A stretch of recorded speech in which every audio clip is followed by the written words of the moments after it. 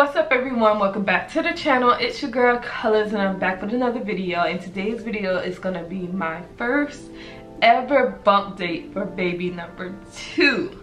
Let's process that. Let's take a minute because I am still wrapping my head around this because it's still huge news. I have actually had 2 doctor's appointments so far, and now baby has grown so much. I'll be talking about that more in a separate bump date because I know everyone has been asking me like, girl, how far along are you? When is your due date? Yada yada yada. So let me just go ahead and tell you guys and spill the tea. So your girl is actually 12 weeks and 2 days. So I am 3 months pregnant. I know I have been knowing this for a little minute now, and that's why your girl been MIA. And I know even from my live stream, people be like, when do you want to have baby number 2? Now listen, okay, when I said I just can't, when y'all would ask me and I'm like, I don't know, I just can't, that's because I can't, because I wasn't ready, because I was going through it. I still can't. So I wasn't lying, girl.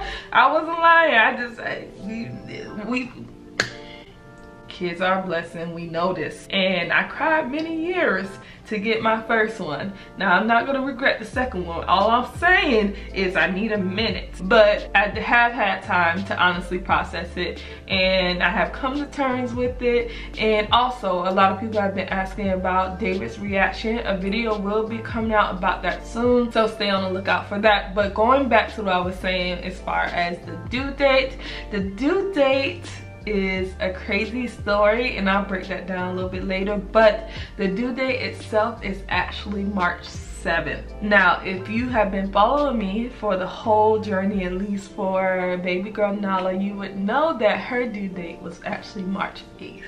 So even though she was born in February, she was early, that was her due date. So technically this baby and Nala have the same exact due date. A minute to process that. I actually conceived both babies on June 1st.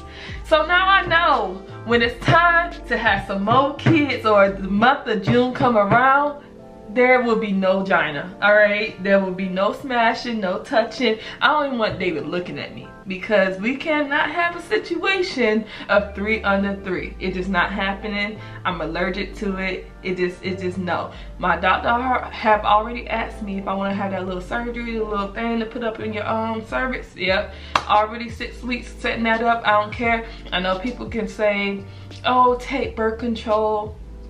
I don't want to do all that, because I already mess up now in situations where I'm forgetting to take pills, and we don't need no mistakes, because it's just me and David, and I don't know if I had the mental capacity to have 3 under 3. I'm just saying. So we are not saying that we are not going to be having more kids. All we say, we just need a little bit of space. Anyway, that's enough rambling. I know you guys are here for the bump date. So how this video is gonna go is, a lot of the symptoms are honestly the same outside of week 8. So I'm gonna be putting week 6 through 11 in this one bump date, because there's not much difference outside of cravings. In week 8 was my first doctor's appointment, so that one have a little bit more details. So when I'm talking about the symptoms I am experiencing, I'm just gonna talk about it as throughout that whole weeks, instead of just saying week 6, 7, 8, 9, 10, 11, because honestly when I look back at my notes every single week, they all look perfectly the same for the most part. So just know that if you have a question as far as did I experience the same thing through the same week, maybe there's something I'm honestly forgetting or wasn't significant enough, then just comment down below and I'll tell you the best way I can. But in future bump dates, I'm gonna try my best to do a comparison of when I was pregnant with Nala and this time, so that it could just be a little bit of difference. I am not gonna be doing any measurements in this video, although I will be giving a sneak peek of my belly, because it's not fair to put in this video because I am not those weeks along, if that makes sense. Enough of rambling, let's get to the first symptom. First thing thing that I have noticed very much in the beginning of this whole pregnancy as a symptom is that I had a nose on me. I remember definitely experienced that a little bit later on when I was pregnant with Nala. I think it was like week 8 when I started experiencing having nose. But I remember coming home from work one day and I was sitting next to David on the couch, but I have like these masculine Bath and Body Works candles sitting on top of my entertainment. And the thing is that none of the masculine candles that I own is not lit. I don't like them very much. Honestly, I don't even know why I keep buying Bath and Body Works candles and I barely burn them. But I was sitting on the couch and I was just like, it smells like a guy, like a good cologne. And I looked at David and I'm like, he don't have on no cologne, he just got off work, child. And he was like, I don't smell it.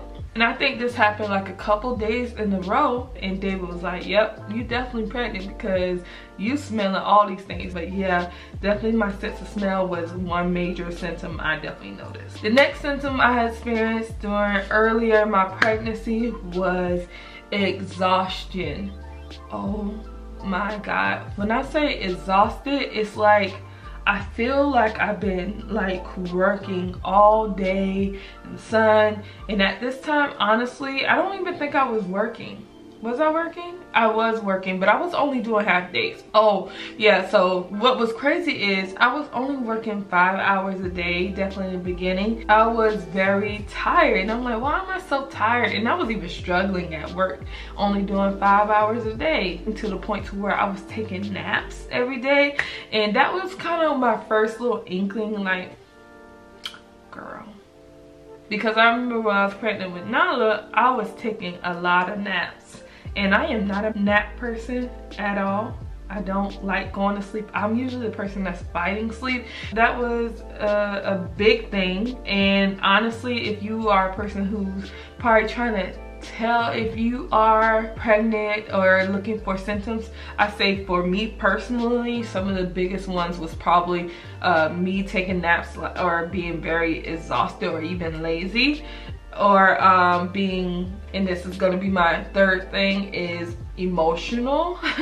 I feel like my hormones just hit like a skyrocket. Like I get like very sad and I don't know why it is. And if you look back when I found out I was pregnant with Nala, fun fact, the day that I actually went to the doctor for Nala and found out I was pregnant was the same day of my first appointment with this baby. So that's funny. But yeah, when I found out that I was pregnant, girl, I was crying all over the place. Or even before that, I was crying over stuff, stress or whatnot. I was just very like tearful towards the end, and my hormones are just like ridiculous. But I noticed that I get very overwhelmed, very sad, like stuff that usually wouldn't bother me as much definitely bothers me. I notice when I am pregnant. The next thing that I noticed that was the symptoms throughout those weeks was that I started to get boob soreness, and I was kind of not really sure with this symptom because if you don't know, I was definitely trying to, and still am, trying to dry up my breast milk. I stopped breastfeeding and it's been probably like a month now since I actually pumped, thank God. I really feel blessed that I had the opportunity to even pump, but yeah dog, it's a no for me. That was terrible. So I definitely wasn't feeling engorged, but one day I just started getting those pains again, and I was just kind of like, what's the problem? Like, this milk is not going away. But yeah, boob swellingness, tenderness, soreness definitely was one of the things that I noticed.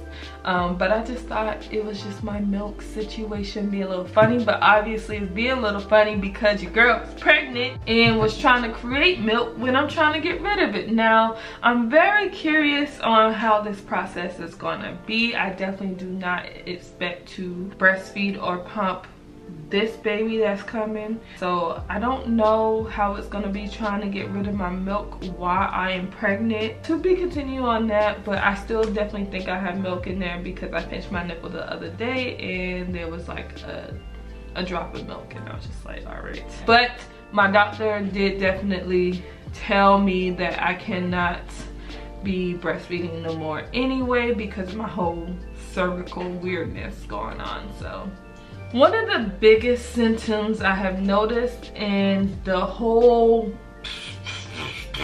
probably up until week 9 was that I have been extremely sick. A lot of people think that I am way better than I was with Nala, and in a sense it's true, only because of the medicine I've been prescribed this time, but we'll get into that when I get into my week 8. But I was extremely sick, living on the toilet. I would even keep bubble scrub bleach cleaner for the toilet and like a rag next to the toilet, so that when I'm getting ready to throw up, that I can hurry up, throw a dash of that in the toilet so it can smell good and be clean, and then I can properly throw up and then clean myself up. It was to the point to where I was like throwing up 3 times a day. About time week 8 came around, I think I lost about 13 pounds. The total weight loss so far has been 16 pounds. It's fluctuating at this point because life is going a little bit better than me than it was before. So I guess in a sense it is a little bit better than West Nala, because I didn't stop being sick until around 6 months of pregnancy. I am 3 months now, but throughout that whole 6 to 11, I definitely was battling with sickness. Next thing going along with that is a loss of appetite. So like I said, I did lose roughly around 14 pounds, but it gets to the point to where even now I still have this problem, to where I would probably only really eat 1 to maybe 2 times a day. Maybe I eat 1 meal and then a snack. Find that for whatever reason I'm not really into certain like juices. I'm definitely not really into sweets, even though I really want to be. One of the things I was kind of like my savior in the whole situation, because I haven't had an appetite, it definitely was the icy push-up pop. I think the only place you can get those from is Sam's Club, but yeah, that's definitely another one going alongside of being sick. Another symptom that I had noticed, mainly only in the first 6 and 7 weeks, is that I was getting a lot of random bloody noses in the middle of the night. That is something very common for pregnant women in the beginning of their pregnancy, because you are getting a lot more blood that you need to pump to your baby. So I was mostly at night getting these random nosebleeds. They wasn't lasting very long, to be honest. I probably could just blow my nose really quickly, stuff some tissue up there just for like 5 minutes and be really good, but that probably happened to me about 6 or 7 times. Another thing that I noticed in my earlier weeks was a symptom that happened was that that issue, that terrible issue that I was having with the weird mustiness that I guess some women get when they are pregnant. That definitely happened to me in the first like 2 or 3 weeks, and thank God it's not an issue. I honestly felt it lasted a lot longer with Nala, but oh my God, I have to buy like a special deodorant, and honestly that wouldn't 100% help it. So I was like going through situations where I was wearing hoodies and jackets all the time just to try to mask the smell. It doesn't matter if you're like taking showers, putting on deodorant.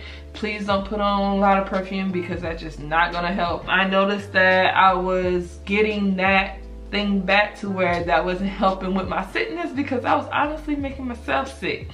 But yeah, that definitely came back, and I'm so glad it's gone, because no one got time to be funky, and people don't know that you're pregnant because you're a lot early in your pregnancy. So you can't be like, oh, I'm musty because I'm pregnant. Like, that's not a common thing you hear, but it's definitely a thing. So All right, so let's get into some of the, I guess, foods and things that kind of help me survive, like the pregnancy survival kit of those whole weeks, and then we'll get into week 8 and then we'll kind of move on from there. So my survival food was, like I said, the push pops. The Gatorade, for honestly, for some reason, did not help me as well as the ginger beer. I did not take ginger beer the first time around, but this time I had it maybe the first week. It helped me a little bit, as well as the ginger ale. And the Ensure was a no-go this time. And I feel like that is the main thing I would recommend someone to help them basically survive, but none of that worked. The only thing that worked was pineapples, apples, grapes, and the push-up pop, and that was literally it for those couple of weeks. Orange juice helped for a little bit, but honestly, that was my only survival kit. Now, kind of going into week 8. Week 8 was the most eventful out of everything because it's the first time we actually got to see the baby and see the heartbeat. I actually did record that video of week 8 appointment, so that will be coming out very soon. But baby is doing fine. He or she is very healthy. The heartbeat was around 158, and we got our first ultrasound picture, which is the one you will see in the thumbnail, but I can show you again, and that is baby right there with the feet in the umbilical cord attached. I honestly feel that baby is a lot bigger than Nala was around this time, so I definitely think this baby will be bigger than Nala at birth, but you know, things could change as time progresses. I got my labs done. I don't know what that is for, but maybe they was checking like HCG levels if it's continuing to rise or something like that. I got prescribed diclegic, whatever. It's a nausea medicine that did not absolutely work for me the first time around, and this time around it has been my lifesaver. I got it prescribed to me at 8 weeks, but I honestly didn't start taking it until 9 weeks, and that was a regret. I definitely should have taken it, ordered it just like David advised me to, but I was being stubborn because I thought I knew myself, but apparently I don't. It definitely didn't work this time. I take 2 pills every night before I go to bed on an empty stomach, and that works good enough to get me through the day. That was definitely week 8. I think at that point I had lost definitely 16 pounds. My starting weight this pregnancy is 180. I was 188, so I was about 2 pounds heavier than I was when I conceived Nala. Now I am 174, so that means that I kind of fluctuate between 14 and 16 pounds at this point. So yeah, I think that's gonna be all for the symptom portions. One thing that I always like to do is to go into the pregnancy app and read some of the things that's supposed to happen during those times. I'm just gonna pick out some of the important things from each week so that I'm not here rambling too long, and I'm not gonna forget to show you guys what my baby bump is looking like at this point. Going into the weeks, the pregnancy app that I actually use is Pregnancy Plus, if you are wondering. In week 6, your little one now has 2 chambers heart, basically looks like a tube, is twisted on amongst itself. At this point in week 6, the baby is the size of a grain of rice, which is extremely tiny. Basically at this point, the baby's spinal cord is beginning to form. It is now the shape of a tadpole. So yeah, that's week 6. Week 7 says your baby is the size of a blueberry. The brain is developing fast, making your baby head much larger than a portion of the body, which that's kind of what it looks like for the most part. Cartilage is beginning to form. Late buds, which is developing strong bones, and the kidneys are developing. Your baby's eyes are visual at this point. In week 8, it says at this point baby is starting to look like a baby. Your baby is the size of a raspberry. Arms and legs are continue to develop, and the structure of the eye is beginning to form. And at this point, the baby eye color is definitely determined. Week 9, it says that the reproductive organs will either be begin. Baby is the size of a grape. Baby is beginning to move around in the amniotic fluids. Oh, I got to see that today and it was so touching. Baby's 2 chambers have grown into 4 at this point, so babies definitely have grown. Week 10, it says that it goes from being like an embryo to a fetus officially, so that is informative. Kidneys, liver, brain, and lungs are beginning to function. The heart is mostly fully developed. Your baby head is now half the size of its body, and the little tail that made him resemble a tadpole starting to disappear. You can hear the heartbeat with the Doppler at this point. And the last week it says that the baby is now the size of a fig. I don't know what a fig is. Don't it look like wheat? I don't know. It's busy moving around inside of your uterus. This week is beginning of 3-week period when your baby will double in size and will go through a growth spurt. Aww. And fingernails are beginning to form, and basically the head size is getting pretty normal to the size of its body.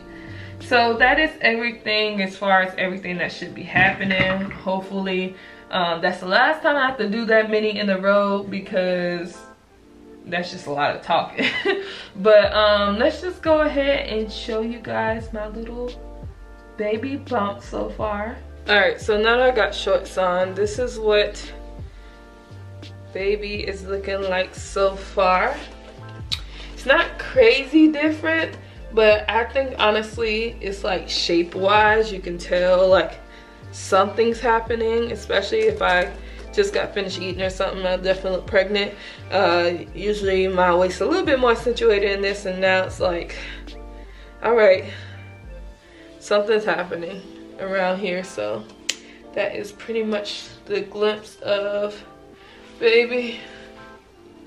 I'm getting a flat back and losing my butt again, so that's always fun. So yeah, to answer this question in advance, so I'm not really sure if we're going to be finding out early sex or gender of the baby, but it will happen around 19 or 20 weeks that we will get the information or the scan. But I definitely want to take a moment out to say thank you to all my new subscribers that came from my announcement video. I really do appreciate that. I appreciate the love, and thank you guys, because you know I really didn't expect that. This is also a new journey for me to go from infertility to go to having 2 kids under 2. It's a blessing at the end of the day, and I really do appreciate all the love and support on this journey. So we are just about to go for a whole nother ride, honey, so stay tuned.